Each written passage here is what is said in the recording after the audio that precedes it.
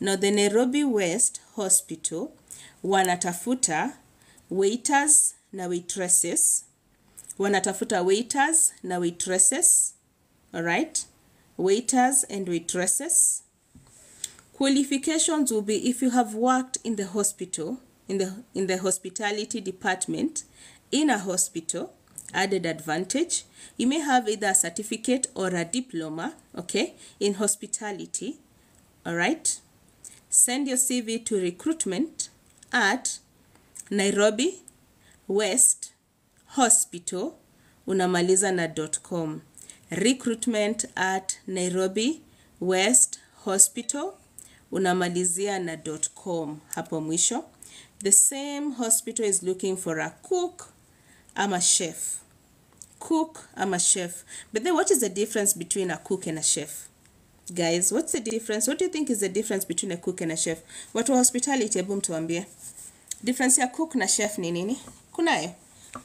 Ni kama gani? Hebu tuambieni. A cook and a chef, what's the difference? While you type on that, for the cook and chef, the professional qualifications are a certificate or a diploma in food and beverage production, 1 year of experience, and if you have worked in a hospital, added advantage. If you've worked in a hospital, added advantage. Okay? So your work will be to prepare meals. We must have some good communication skills, food handler certificate, and certificate of good conduct. Okay? So your work will be to prepare food and beverages efficiently and pack for service as per set standard operating procedures and professional standards. That's a cook or a chef.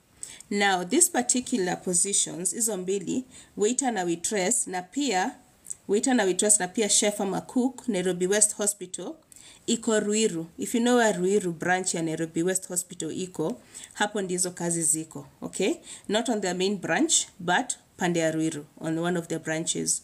The email is recruitment at Nairobi West Hospital, unamaliza na .com.